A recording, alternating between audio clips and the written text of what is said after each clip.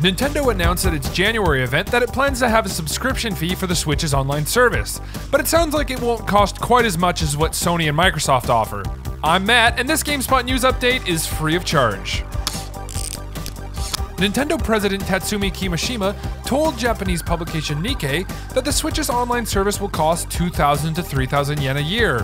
That converts to about $17 to $26 US. It's important to note that this isn't a confirmation of North America's price or any other regions. However, if it is an indication of the service's cost, it'll be significantly cheaper than Xbox Live Gold and PlayStation Plus, both of which ask for $60 annually.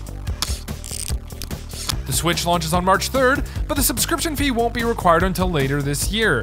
Not much is known about the service other than it's required for online multiplayer and provides access to a free classic game every month.